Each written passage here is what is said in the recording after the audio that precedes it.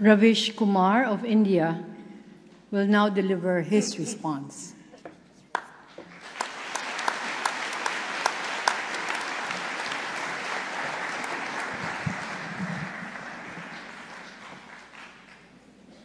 Namaskar. Vice President of the Philippines, Maria Leonor Robredo.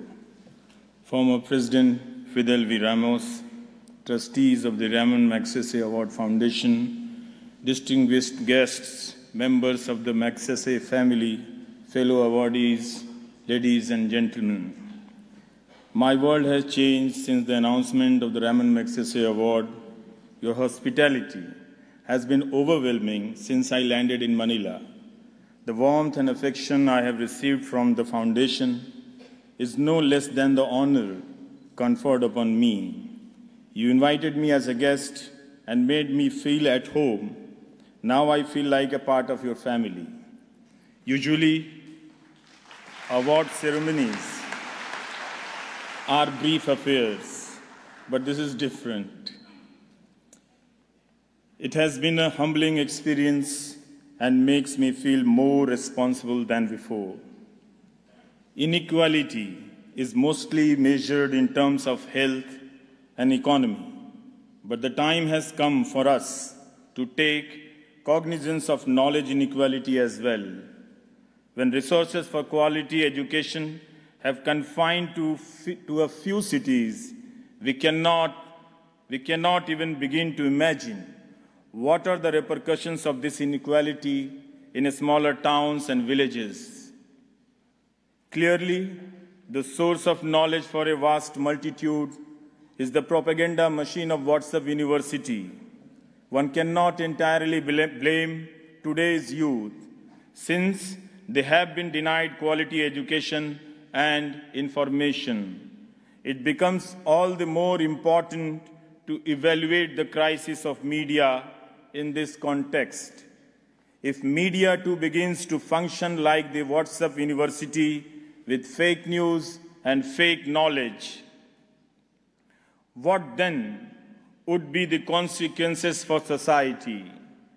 It is a good sign that India's citizens have begun to understand this. That is why the congratulatory messages that I am receiving are also replete with worries on how the media has turned rogue in India.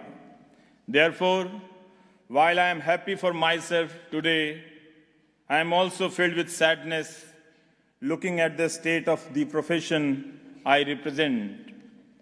Indian media is in a state of crisis, and this crisis is not accidental or random, but systemic and structural.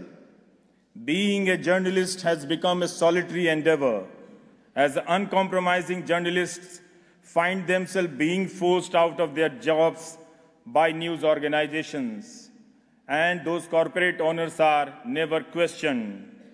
Nevertheless, it is heartening to see that there are still some who continue to put their lives and careers at risk to practice honest and meaningful journalism. Some women journalists are speaking out and managing to survive on freelance earning. With the internet still shut down in Kashmir, most major news channels went along with government's stand. Yet, there are some who have dared to report from within that shutdown and face the wrath of the army of trolls. While institutional journalism is facing a crisis, individual journalists are struggling to survive and question authority. Can we restore the sanctity of the news? I do hope audiences will once again realize the value of truthfulness in reporting and the diversity of voices and opinions, because a democracy can thrive only as long as its news is truthful, information is truthful. I accept the Ramon Magsaysay Award.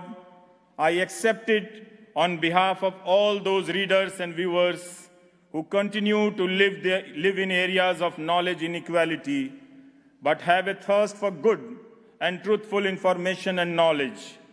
Many young journalists realize this challenge.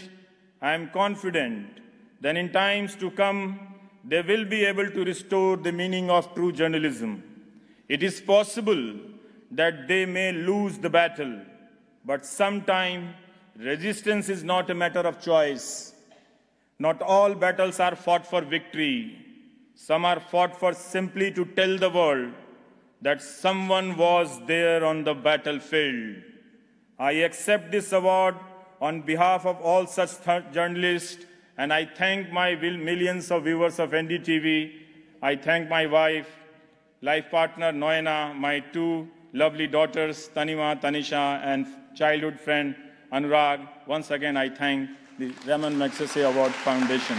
Jai Hind.